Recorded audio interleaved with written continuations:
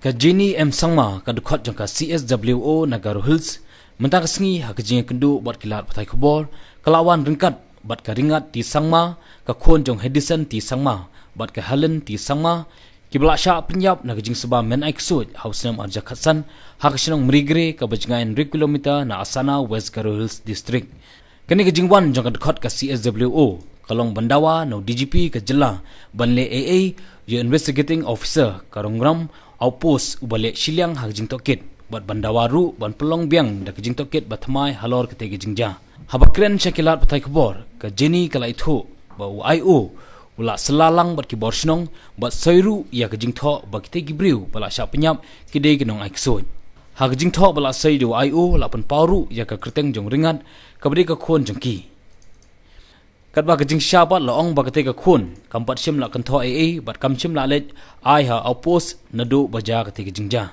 kalai thu ru bahadian ka Jingshah Pyniap jongki khme khpa ya karingat la shuset ha kawe ka ying shi sngi bad hadu menta na kalyang ka snong kam jo ailat ya ka ban kren AA halor kate Jingshah. So here I am here to speak out for her. She is one of the victims, daughter and granddaughter and niece of the famous witchcraft case where 5 people were killed and buried in Migri village. Now she is the granddaughter of Hedison B. Mara and niece of David Maximier T. Sangma, a school teacher, and a sister of Washington T. Sangma and daughter of Halen T. Sangma and Bala T. Sangma. She was in the village at the time of their death, but the villagers grabbed her and took her inside the house, and she was kept without food for 1 day and 1 night. At the time of the incident, she was fetching firewood, and she heard her mom scream. And when she heard her mom screaming, she came and asked what was happening. But at that time, the villagers came and they tried to take her inside the house, but she said that I won't go. I have to wait for my at that time she was meeting her boyfriend, so he had gone somewhere to other village, and at that time he also got a phone call from the villagers warning him not to come to Migri village anymore. She was not aware that her parents and her grandfather has already been killed.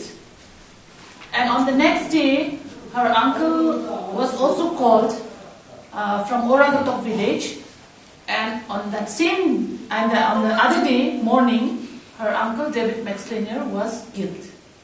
My name is Smith Ringati Sangma of Migri village. I am a housewife. I was not present in the village when the incident took place. I only know that they prepare medicines but don't know exactly for what and from what. But I'm sure they do practice witchcrafts. Now I'm staying with my husband. Even late Washington T. Sangma's wife does not prepare medicines. Her parents came and took her away after her husband was killed. Late David Maximier T. Sangma was not good to us, even though we are of the same family, and it's better that they know more. Now we are happy now. That's all I have to say. But this statement was not given to her by her, and she hasn't met the IO or she hasn't been to the police station also. This is a fake statement. Yes, this is a fake statement. Who do you think has prepared this statement? It's the IO, because it is signed by him only below.